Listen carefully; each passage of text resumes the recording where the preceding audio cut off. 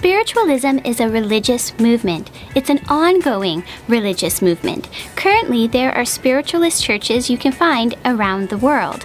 I think it's important to acknowledge and discuss the fact that spiritualism is an ongoing movement, an ongoing religious movement, and that there are many people around the world who are now a part of a spiritualist church. It's not just something that existed in the past.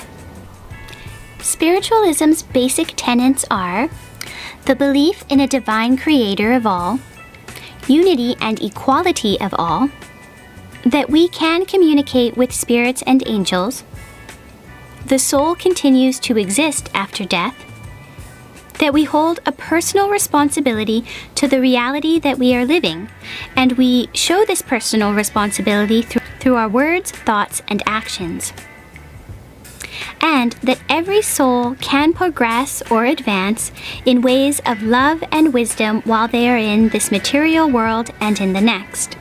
It's important to remember, like in all religious movements, there are various interpretations of those basic tenets.